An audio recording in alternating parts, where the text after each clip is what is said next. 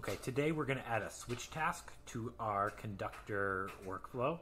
And in the Orcus Cloud Playground, it's very easy to do. We have no other tasks here, so we'll start here at start.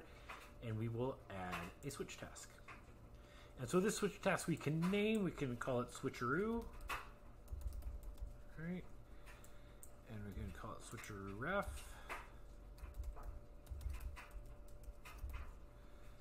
All right, so that's there. And then what happens, what a switch task does is it either will take the parameters that come in and based on the parameters that come in, it will just take that value and we'll have different cases. So if it's true, it goes this way. If it's false, it goes this way. If it's red, it goes this way. If it's blue, it goes this way. If it's green, it goes that way, right? We could also have it do some JavaScript. So if it's less than 0, go this way. If it's greater than 0, go that way. The world is your oyster, right? You can do anything you want there. And then what happens is you can define the different cases. So in the default case, we could add a HTTP task, right? Something's going to happen in the default case. And then maybe we have a different case here, so we can add a second case. And this one, maybe we terminate the workflow. And then we can add, another case here, and it will run an inline task. And of course, for this all to work, we'd have to define each one of these tasks and put everything in there for it to work. But the switch case, based on the parameters that come in, you can have the workflow shift direction, right? So if something computes to true, go one way. If it computes to false, go the other way, right? Because your workflow is going to have different logic depending on whether that's true or false. Rather than go through here and create a JavaScript expression, if it's true, go this way. If it's false, go that way. I was going to show you an example using a famous song.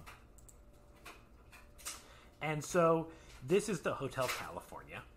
And as you know, or as many of you will know, if you don't know it, I'd just go over to YouTube and listen to the song. But in the song, some people dance to remember and some dance to forget. And in this case, I've decided, being the eternal optimist that I am, that most people, the default case is that you're going to dance to remember. And if the parameter comes out to that you're actually dancing to forget, then it'll take you to this task over here to forget why you're dancing.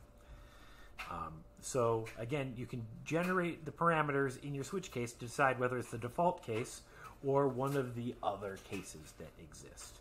And inside the code, we can show that right here. Here we have a switch task, and the decision case, we have our different decision cases. We have to forget, and then we have the default case.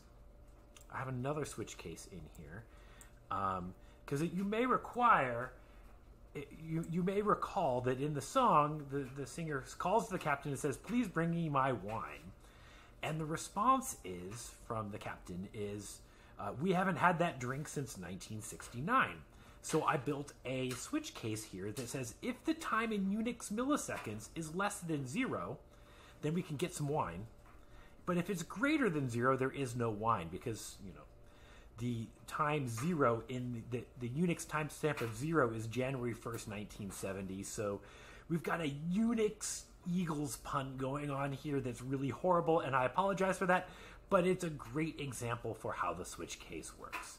If you have any questions about how the switch case works, feel free to leave a comment down below and we'll get back to you. If you hate my puns, or if you love my puns, leave a comment below as well. We'd love to hear your feedback on that.